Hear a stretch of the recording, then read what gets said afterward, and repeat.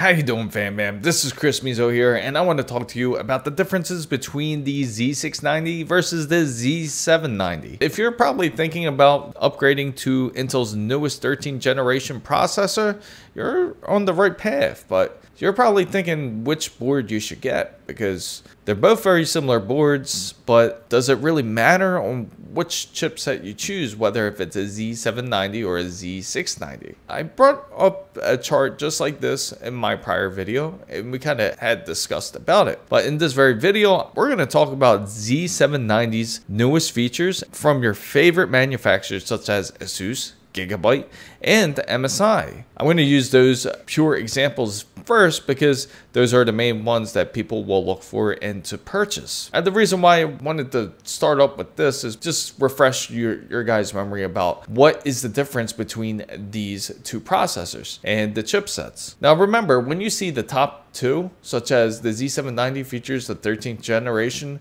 processor, this is also backwards compatible when it comes to the Z690. If you're looking at the top here, this is mostly focused on processing power. What is mostly and will continue to stay the same is such as the one lane for 16 times speed for PCI Express 5.0, and you can have one 4 times speed of PCI Express 4.0 lane, or you can have two PCI Express 5.0 lanes, one lane that is 4 times for PCI Express 4.0 lanes. Those remain the same. The 4 independent DP HDMI display supports also remain the same. Only difference that you will notice here is that you will see the DDR5 can go up to 5600 megatransfers per second versus 4800 megatransfers per second. Same thing with DDR4. That will remain the same because that's pretty much maxed out as it is for the last generation. And then you have up to 16 times PCI Express 5.0, and you have up to 4 times PCI Express 4.0. And again, this is specifically just the processor itself. Now, if you go straight down to the Z790 chipset and the Z690 chipset, it mostly remains the same, but there is a few more advanced features, such as you have up to 20 times of PCI Express 4.0, and then you have up to 8 times of PCI Express 3.0. And over here on the Z690, they're focused on 12 times PCI Express 4.0, and you have 16 times PCI Express 3.0. And if you look here, this is mostly connected through 16 gigabytes each, and same thing with 8 gigabytes each for PCI Express. Now, it is important to remember this is mostly going to remain the same here. The only difference here is that you will have one extra USB usage that you will be able to have, and that will be on the Z790 chipset. You will also have more advanced memory overclocking features because, especially coming from the first generation of DDR5, of course, it's going to have better improvement when it comes to memory. So that means that the Z790 motherboards can handle higher bandwidths of memory much better than a Z690 can. You also have a integrated sensor hub. This is all mostly the same here. A big difference is that you do have SPI, eSPI, SM audio, and HE audio, and MIPI SoundWire. I want to start off by talking with your favorite manufacturers here, such as the Asus Z690 MAXIMUS Hero. That is everyone's favorite board. And as you know, if you haven't seen it already, the type of debacle that I ran into with the Z690, I had a problem with it at first. It came out fine. If you haven't seen that build, I have the card right above me, but I originally built my PC with that. It did have a problem with the memory chip to where the polarity was backwards. So it would short out, and then your motherboard would simply not want to start. If you want to know the story more, make sure you check out the card above. I want to focus on its main features here. Let's go to the tech specs, because that is what is going to be important and a deciding factor, especially if you're planning to upgrade your system. If you're coming from a Z390 or a Z490, the CPU will be backwards compatible. The 13th generation will fit into the Z690. Isn't noted here just yet because it is brand new. They're mostly trying to focus on selling you their brand new motherboard, of course. And what company doesn't? That's perfectly natural of them to do it. Now, the main difference you're going to notice here is the overclocking for memory. If you notice immediately, the Z690 has up to 128 gigabytes in memory, which remains the same. And again, it goes to bandwidth. It can go up to 6400 megahertz overclocking and more. If it goes into more, likely you will have to flash the BIOS. You have to flash the BIOS anyway if you're going to put Raptor Lake inside of a Z690. Now, if you go into the memory here, it tells you straight up DDR5 at 7200 megahertz overclocking. Features remain the same, such as dual channel, and it will support XMP 3.0. Because of its memory optimization, because of how much it's improved since then, it can actually go up to 37.5% faster. Now, this is Asus talking, and it hasn't been quite tested because the board hasn't been released yet. If you're focused on memory speed and that's really important to you, a Z790 would be good for you. But if you already have a Z690, then more than likely, it's probably not going to be that much of an upgrade for you. It might not even really be worth it unless you catch it on sale or something, especially for next year. They're going to be both 20-to-1 when it comes to team power staged, and they're rated for 90 amps. So that won't be an issue. If you look at the expansion slots here, 2 lanes of PCI Express 5.0 by 16. Now note here, it supports 16 times speed, or it can go to 8 times or 8 times modes. So what it practically means, both motherboards both do this. The Z690 and the Z790 will both have this issue.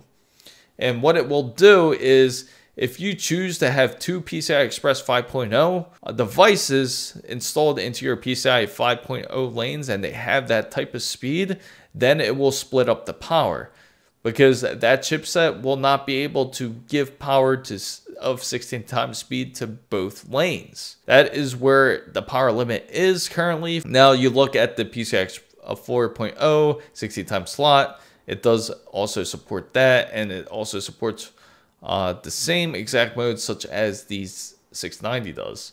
Now you go into the storage area, this will also be the same. Asus does give you a ROG Hyper M2 card where you can actually install NVMEs that are PCI Express 5.0, and it can support up to 4 times speed. So you can install that. That will work for your motherboard. It just will not be built in for specifically for MAXIMUS Z790 Hero and the Z690 Hero. They both don't have that feature. Ethernet speed's about the same. And another difference here, if you look at the wireless Bluetooth, the only difference between the two, the Z690 will have Bluetooth version 5.2. The Z790 will have Bluetooth version 5.3. I don't know if that really matters that much to you, if that is that much of a big deal, because personally, that isn't really much of a killer. Remember how we talked about the USB feature when it comes to a newer processor? If you look at their USB, a total ports of 11 ports, and you got 12 ports when it comes to Z790,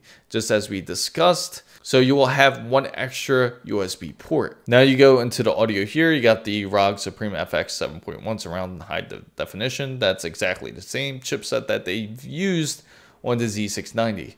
So nothing has changed here. That's exactly the same. The back panel ports are pretty much the same. The only difference is if you go into the internal I/O connectors, Z790 will feature an alternative PCI Express mode switcher, if that's what you're looking for. If it is, the Z790 does have it, but the Z690 does not have that feature. And the Z790 also features a steel backplate instead of what the Z690 has. It does have 1 extra RGB extension cable when it comes to the ROG MAXIMUS Z690 Hero. Software-wise, mostly everything is the same on both softwares. They both use Asus's wonderful Armory Crate. The price of the Z690 currently, because the Z790 hasn't been released, the Z690 is at $599.99 USD, and the Z790 is $629.99 USD. From a Z690, I wouldn't suggest it because it's mostly the same. If you have a Z390 or something like that, then maybe it's just worth getting the Z790 because it's what's $30. When Intel does release the Z890, when that does become the next generation, you will see major changes. Let's get straight to Gigabyte because I want to talk to you about the differences of gigabytes. And what I will use here will be Gigabyte's Aorus Master Z690 and the Z790. All right, so they both feature the same exact features as it comes to CPU usage. They both can use the 12th generation and 13th generation. Chipsets different, as this is the Z690 and this is the Z790. And the support of memory, as you notice, is completely different right away. As you notice, the Z690 is limited to 6400 megahertz at overclock, and you have the Z790, which is at DDR5 7600 megahertz at overclock. So that will be the major difference between the two. Everything in the memory end is mostly the same. What's going to be a little bit different here is their phases. For the Z690, it will use the direct 19 and 1+2 phases versus the Z790, which will use direct 20 and 1+2. Now, when it comes to onboard graphics, this is the same. When it comes to audio, this uses the same chipset. The LAN is also the same, as it uses the same exact chipset. See, as you can see, it's not really that large of a difference. When it comes to the Z690 versus the Z790, they're all mostly relatively the same. The wireless module is exactly the same, except the Z690 will feature Bluetooth 5.2. The Z790 will use a Bluetooth 5.3.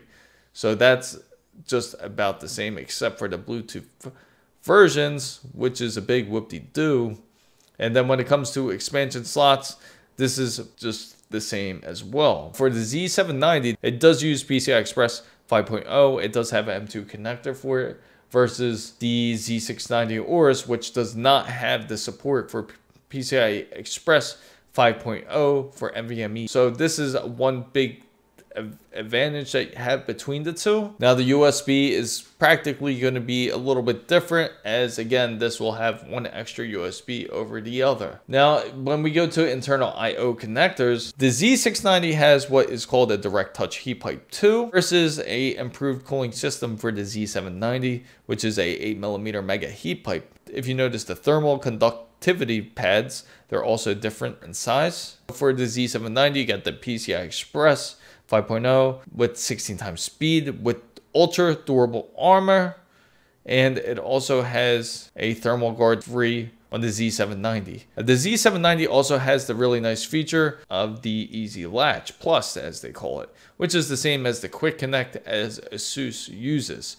So all you have to do is hit that latch. It can release it immediately instead of actually trying to put your finger down the hole and trying to pop it off. Man, that doesn't sound right. But anyway, to get to the point, another difference between the two is that it does have 5 M2 connectors for NVMe 4.0 versus the 4 that the Z690 has. So you can put more storage onto the Z790 versus the Z690.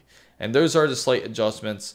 Unfortunately, we don't have the price details of the Z790, but I can tell you the price details of the Z690, which is at $299.99 USD. Now let's get into MSIs, and I want to show you their Ace motherboard. We'll be comparing MSI's Meg Z690 Ace versus the MSI Meg Z790 Ace. The processors are backwards compatible with either motherboard that you can use. Now the memory will be the slight difference between the two. You have 7600 megahertz overclocking and more versus the standard 6666 megahertz or more. So it has more compatibility with going up further in speed, and they both do support XMP 3.0. Expansion slots are all the same here. And then when you go down to the multi-GPU, they're both the same, as they both support AMD multi-GPU. Onboard graphics is the same. Thunderbolt 4 is also the same. The storage is going to be slightly different here. And this is what you have to pay attention to, especially if you're coming from a way older chipset. The storage can go for the M2_4, can support up to PCI Express 5.0 with 4 times speed, and supports 2280 devices, which is the more common NVMe drive that you will see. So that is the difference between the storage. The RAID will be the same, and the USB is practically the same here. They have Bluetooth 5.2, they both do, so that won't be different between the two, such as the both other manufacturers, such as you saw from Asus and Gigabyte. I will mention the differences here when we go to the internal I/O. And that is that it will feature 2 pump fan connectors for the Z790 versus the Z690, which only has 1. And you also have 6 fan connectors on the Z690, and you have 5 fan connectors for the Z790. And you can see that was an obvious switch there. They just traded one component for the other. So that was a slight adjustment that they did for the Z790 for improved cooling if you chose to go that route. It does also have 2 times front panels on JFP, which is the Z790, and it does have slow mode booting jumper on the Z790 as well. It does have 3 addressable version 2 RGB LED connectors on the Z790 versus just the 2 on the Z690. Now, it's mostly the same when you look on the back plate, and there's no difference between the two. This is almost strikingly similar in every fashion, except you get slightly different things in their box content. As in the Z690, you get the screwdrivers. You don't get them on this one here. You don't get it on the Z790. But the pricing on the Z690 is $539.99 USD versus we're not too sure about the price. But more than likely, it's going to probably be like an extra $30 to $70 more for their newer version of a motherboard. Another question you're probably leaning towards is, when does it actually get released? And that's a great question because there's different release dates on all their motherboards, and you can check it out in the description box right down below. Most of them will be released on October 20th, and they are also ready for pre-order versus you having to wait for a release date to order their motherboards. But I hope you found this content very useful. If you did, make sure to give it a thumbs up. You know, anybody that's looking to build a PC or is interested into the PC and tech world, make sure you share this video with them. And if you're not part of the big wonderful fan band, make sure you go down to hit the subscribe button for more, and don't forget to hit the notification bell. And for all the newest updates, make sure you follow my Twitter handle right down here. It is the same as my TikTok and IG as well. So fan band guys, what type of motherboard will you purchase? Are you thinking about purchasing a Z790? If you are, please let me know why down in the comments down below. Thank you guys so much for watching. This is Chris Msi signing out.